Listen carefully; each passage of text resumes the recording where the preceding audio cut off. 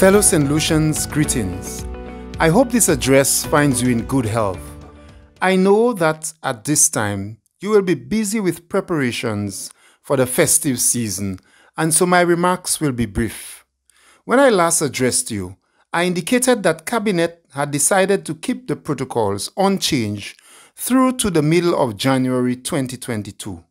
Also, I indicated that Cabinet would be keeping the situation under regular review and that the protocols could be adjusted further if the situation warranted it. You would be aware that the Omicron Variant of Concern has begun to spread across many continents and countries.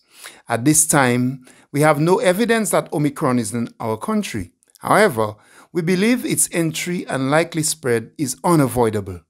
Our only option is to do everything within our power to contain its spread. And by we, I refer to all of us, not just the government. Against this background, I must inform you that Cabinet has decided to amend the protocols as follows. Confinement on Monday, December 13th, 2021 will begin at 5 p.m.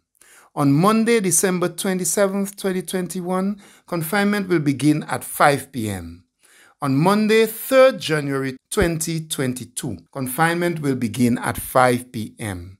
All other protocols remain the same. Monday to Saturdays on the specific days not mentioned above will be 10 p.m. On Sundays, confinement will remain at 5 p.m. These protocols will expire on January 14th, 2022. Even with these changes, the Cabinet believes it will still be possible for us to have an enjoyable festive season free from COVID-19. But such an outcome will depend on all of us. The Cabinet of Ministers is confident these changes will have your full support as together we strive to bring back as much normalcy to our lives as possible. May God bless you and may God bless our beloved St. Lucia. I thank you.